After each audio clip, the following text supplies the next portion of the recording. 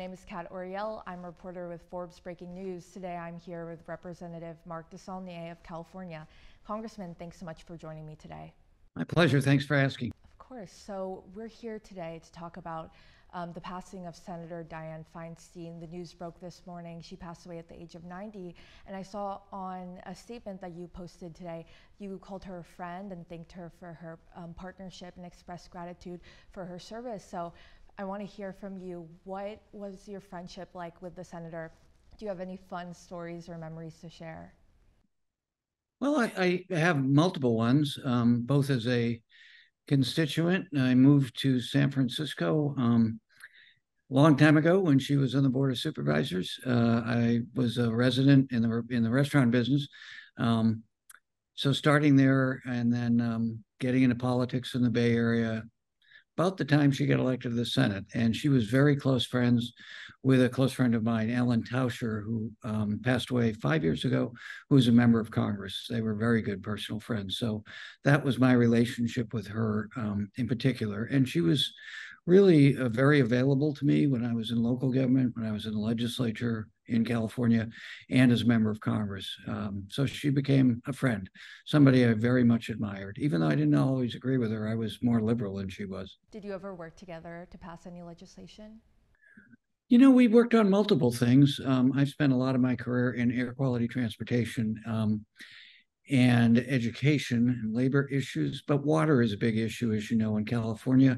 I've represented an area that the Bay Area, California Delta is in.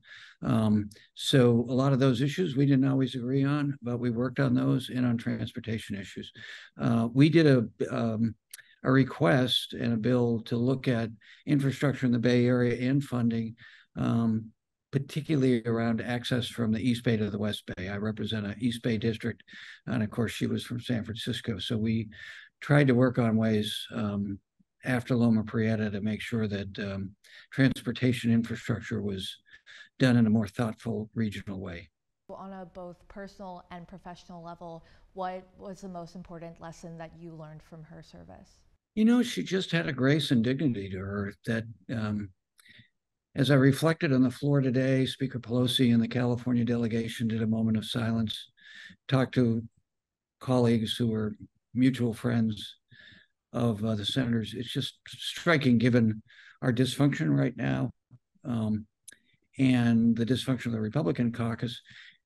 Senator Feinstein was a real example of grace, thoughtfulness, and tenacity across the aisle to get things accomplished. So it's something, unfortunately, we have gotten away from, where she really did believe in problem solving and respecting people who were colleagues but represented a very different worldview and were voted to office from people who had different constituencies than San Francisco or the Bay Area or California. What do you think Senator Feinstein's lasting legacy will be? Is it her ability to reach across the aisle and work with people of the other party? I would hope so. I would hope that we go back to a model where accomplishment, grace, thoughtfulness would be like in her best moments she was an example of. And now, unfortunately, there are too many members here who are sort of the opposite of that. They are graceless, thoughtless, and they want to get attention, not for the work they're doing, but for many of the things they're doing to prevent work from happening. And this is right now, it's particularly true of a small faction of the Republican Party, but it's an approach to the work, I think, that I model a lot of my work on based on my relationship with Senator Feinstein.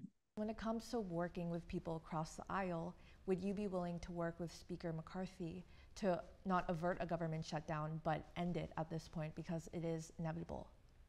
Yeah, I am a former liberal Republican back when they had those, when I first ran for office and first met Senator Feinstein. I've been a Democrat for 20 plus years. So I have a reputation here as being very liberal, but working with people who are different and have different worldviews. I've been doing that all this week. But it's very difficult to renegotiate a deal that was already negotiated between the majority and the minority parties of both houses and the president. And then within 2 months, a small group of people who agreed to that and voted for that deal for the debt ceiling now want to renegotiate. And it's sort of rewarding bad behavior.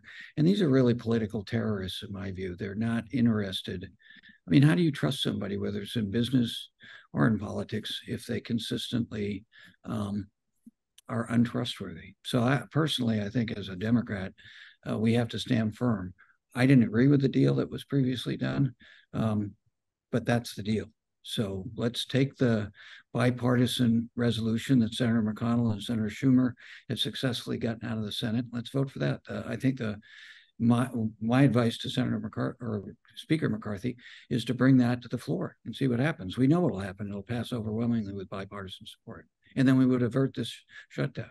And all that would give us would be 45 days to continue to negotiate. What is your biggest concern when it comes to the way it'll affect your constituents and people all across America? Well, the immediate concern is that our military won't get paid, our Border Patrol people won't get paid. The irony of that, because a lot of these folks who are holding up say they want to do something about what's happening on the border, which Democrats don't believe in open borders. We want to have a functioning border that meets the needs of the American public and workers and businesses, but also is consistent with international laws and agreements we've signed on to in our own laws. And those Border Patrol people won't get paid, but they have to keep working.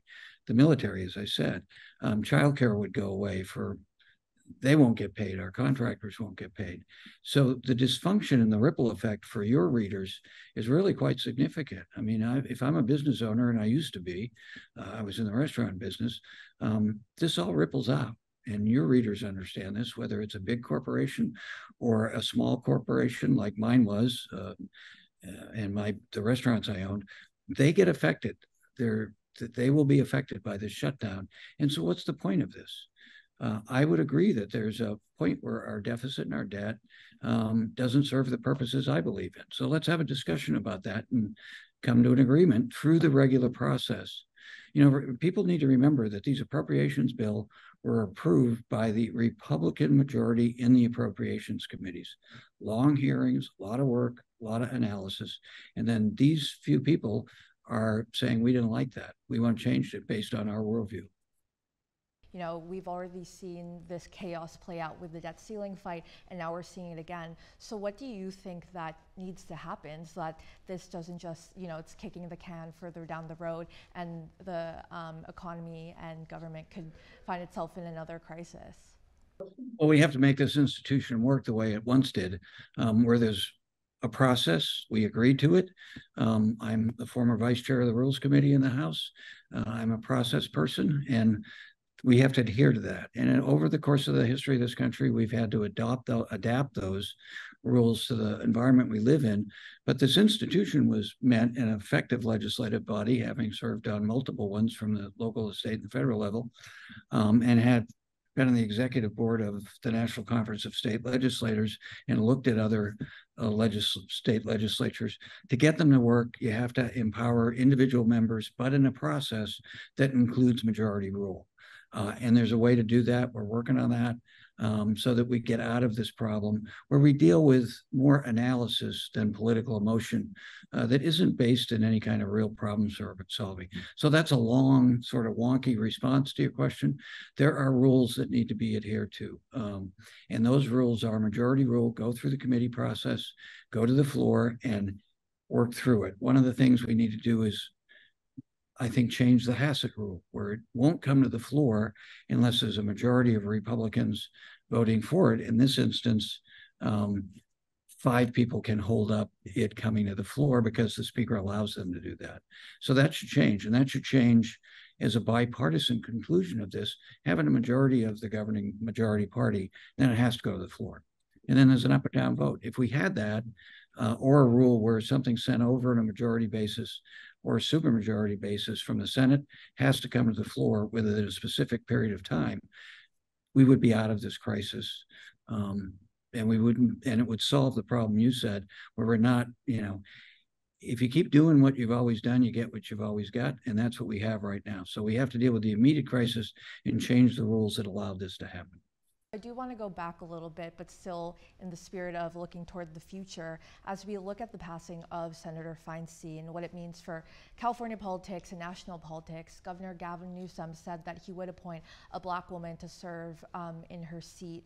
And Representative Barbara Lee, who's running for the Senate, has said and argued against the notion of a caretaker, being put into her seat, and it's insulting to the people who want effective long-term representation for African Americans in California. So I would like to know, what is your perspective on the situation, and who would you like to see Governor Newsom placed in that seat? Well, Congresswoman Lee is a very dear friend. Her district is right next to mine.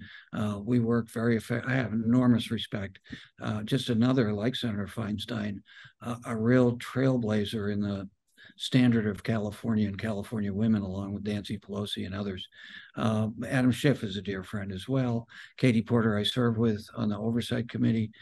The rules say it's up to the governor.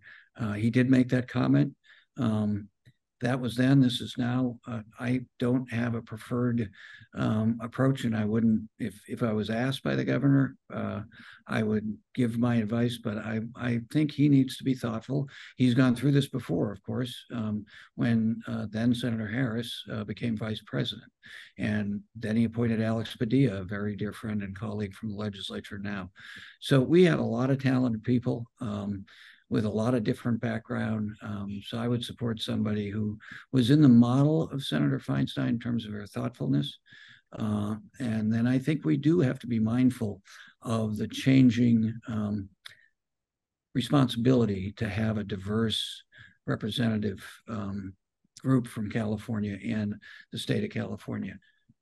There are a lot of talented people, and they represent many different perspectives. Barbara, one of them, Adam, one of them, Katie, of course, one of them. So I don't have a preferred person. I've really been focused for a long time on respect for Senator Feinstein, and I was critical of people who asked for her resignation. We as voters knew how old Senator Feinstein was. We should have known, and many of us did obviously know, that it was a 6-year term and her health conditions. So I've been more focused on that. Do you have anything else that you would like to add when it comes to Senator Feinstein's legacy or the other topics that we discussed today, like the shutdown?